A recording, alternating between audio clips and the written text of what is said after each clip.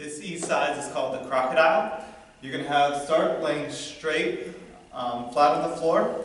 You're going to bring the arms out and palms down. You want to make sure that this is at 90 degrees and the arms are straight out from the shoulders.